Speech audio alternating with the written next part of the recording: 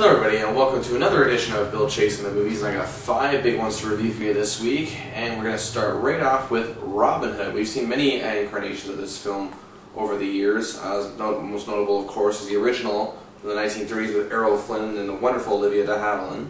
And of course there's Robin and Marian about some 40 years later with Sean Connery, and Audrey Hepburn. Sorry, I've always wanted to do that on this show. And also, of course, one of my personal favorites, Robin Hood, Prince of Thieves, with Kevin Costner some 20 years ago, alongside Morgan Freeman, which is the first movie I saw him in. Now, this incarnation, however, is sort of a prequel to all of those. This is Robin's heading into battle against a French revolutionary invading England. Now, this, of course, was long before he was a folk hero, before he stole from the rich, gave to the poor, and before Marian was actually a maid. She's just Marian here, merely a widow. Now, Robin Hood is played by Russell Crowe, and Russell Crowe was born for this type of role. He's the type of actor who you can really just stick in these epic films that can really do well. Not like Orlando Bloom, who's just some good-looking guy you stick in an epic film. Russell Crowe is an epic actor. He's proved it with Gladiator, obviously. And to be honest with you, some are making fun of this as being a Gladiator ripoff, but in reality, it really isn't. That said, however, it's nowhere near as good as Gladiator. It's nowhere near as good as some of Russell Crowe's previous workings. Now, again, there are a lot of troubles I have in this movie. For one thing, it's that Cate Blanchett, as great as she is as Marian, it's just completely, the character has just been mishandled here. It's just contrived Hollywood sexual tension between their characters, and it's not even comedic or clever or witty, it's just dumb. Whereas in films, and some of those previous Robin Hood films that I've named, it's witty, it's sometimes funny, and it's just sometimes just really touching and effective.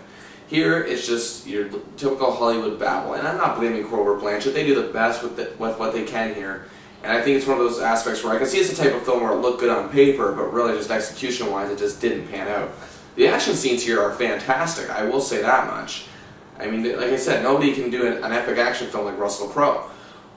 And the way it's beautifully shot and making it look like old-time England really is effective, and I couldn't really find any holes in terms of those sequences and the way it looked, and the little historical aspects that some people pick apart, which many critics in my opinion waste too much time doing.